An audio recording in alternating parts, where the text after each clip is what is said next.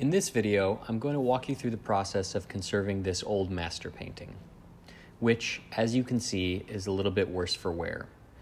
With multiple tears, punctures, and paint loss, in addition to a very thick, very discolored layer of surface grime, varnish, and linseed oil, this painting is really hiding from us right now, and revealing it will be quite exciting. The first step in this painting's conservation is to remove it from the stretcher support. Now, working slowly and carefully, I will remove all of the tacks that hold the painting to the stretcher. Some of these tacks are rusty and embedded into the wood and require quite a bit of effort to remove. With all the tacks finally removed, I can begin separating the painting from the stretcher support, taking care that there are no hidden tacks or staples or other fastening devices. I can remove the stretcher and set it aside. As you can see, there's quite a bit of grime built up behind the stretcher support. Using gloves to protect both me and the canvas, I can begin the process of removing this strip lining. Strip linings are new pieces of canvas that are added to the original tacking edge to provide more support where it's weak. Now, oftentimes these are glued, but in this case, it has been stitched directly to the original canvas. And while not a first for me, it is pretty rare and generally not very effective. After the strip lining is removed, I can begin the process of removing the patches. Now, luckily in this case, the adhesive that was used to bond the patch to the canvas has deteriorated such that I can just peel it off. Same goes with the strip lining on the bottom of the painting. As you can see, it comes off quite easily.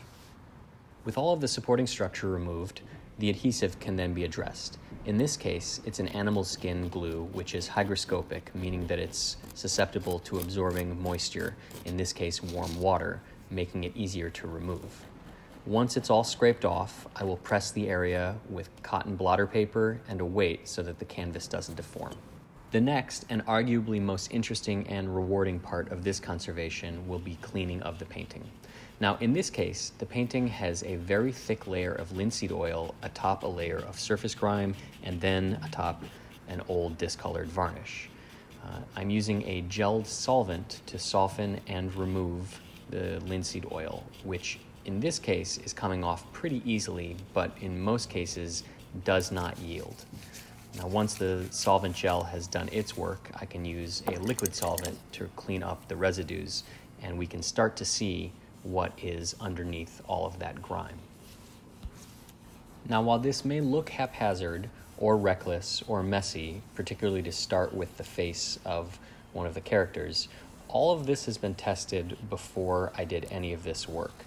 The tests are very small and they're done on the edges of the painting that are covered by the frame rabbet, just in case. Further, years of experience with this particular problem has given me a wealth of experience onto which I can draw when I come across these situations in the future. So I'll clean up the residue and then we can see just what lies beneath.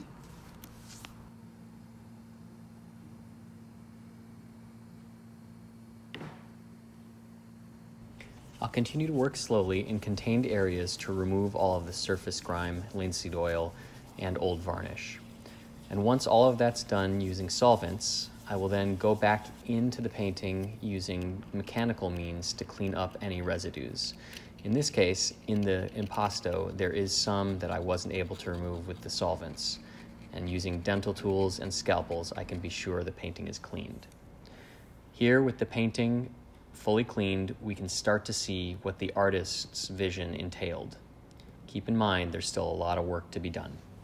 The repair of the structural damage to the canvas begins at the microscope using dental tools and tweezers to carefully realign the frayed canvas fibers into a new state. Here, they can be held in place with a conservation adhesive and allowed to dry. Once that step is complete, Belgian linen strands of canvas can be dipped in an adhesive and laid perpendicularly across the tear, providing additional support so that the canvas doesn't open up in the future. Because the tacking edge of the canvas was damaged and in the case of the bottom edge totally missing, we're going to have to add a new piece of Belgian linen to provide support. Now, fraying the edges of the linen not only maximizes the contact with the adhesive, but it also makes sure that there's not a hard edge that could telegraph to the face of the painting. Using a thermoplastic heat-activated conservation adhesive film, I can bond the tacking edge to the original canvas using an iron and weights to make sure that there's no deformity as the canvas cools. With all of the structural work now complete and the painting fully stabilized, it can be returned to the now cleaned and repaired stretcher support. When returning a painting to a stretcher, it's important to make sure that the painting is properly aligned so that none of the image is lost when it's secured with tacks. I prefer to use sterilized steel blue tacks, and I'll begin in the center of each edge and work my way towards the corners, ensuring a nice, tight stretch without any waves or ripples.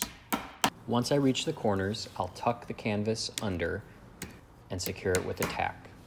I can then go about the process of cleaning up the excess and tidying up the reverse.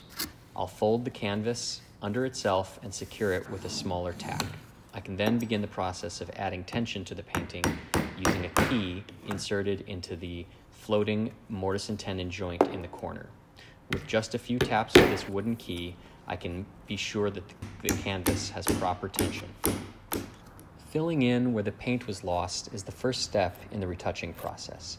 So I'll overfill and then remove the excess and ensure that I have a perfectly matched and even surface onto which I can retouch. With this painting, I'm going to be adding a high molecular weight synthetic resin layer atop the painting. And among many benefits, one that's particularly important is that it's going to saturate the colors and simulate what the painting is going to look like with final varnish, thus allowing me to retouch to the painting's colors as they will look, not as they are. Second only to the cleaning process in terms of engaging aspects of conservation is the retouching process. Whereas cleaning is reductive, retouching is additive, and the area where I get to put the painting back together and help the artist's original vision shine through. Now, using special conservation pigments that are light fast and reversible, I will slowly work my way through and match colors and address any areas of damage or other visual interference on the painting. There's no secret to this. It takes a lot of patience, takes a lot of time, and a lot of practice to get the colors right. But as with everything, the more you do it, the easier it becomes. And when you work into a rhythm, the retouching process can be pretty rewarding. Now here, I'm just going through and touching up these tiny little defects to the boy's face, just so that when we look at it, we see the face and not the little defects. With the retouching all complete, I can begin the process of varnishing the painting. And the first step is to apply a thin, low molecular weight synthetic resin varnish to the entire surface of the painting via brush. Going back and forth very slowly, I'm ensuring that I have a nice, even layer of this resin atop the entire surface. Now, once that resin is dry, I can then go back and spray on a glossier version of the same resin to give the painting that final sheen that I'm looking for. When the painting came into the studio, it was certainly in bad shape, with some structural damage and a lot of discolored varnish, surface grime, and linseed oil obscuring the painting. With all of that grime and linseed oil and varnish removed and the structural damages repaired, we can see what the artist saw when he or she deemed the painting complete. The true colors are now revealed, the surface has a beautiful sheen, the painting is stable and sound and ready to go on the wall and to be enjoyed by a whole nother generation. Thanks for watching, and go check out my website and social media for more content.